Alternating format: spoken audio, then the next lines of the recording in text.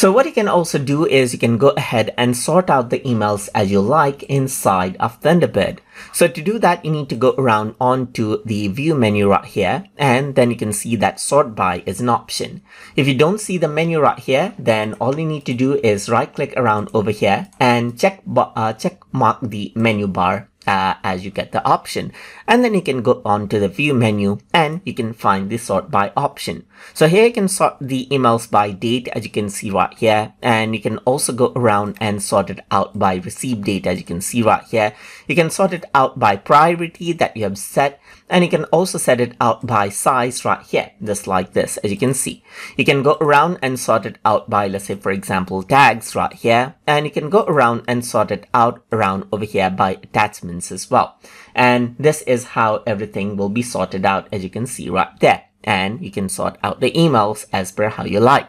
And that is how you can utilize the sort option inside of Thunderbird. So I hope you guys learned something as always. And as always, please like, comment, share, and subscribe.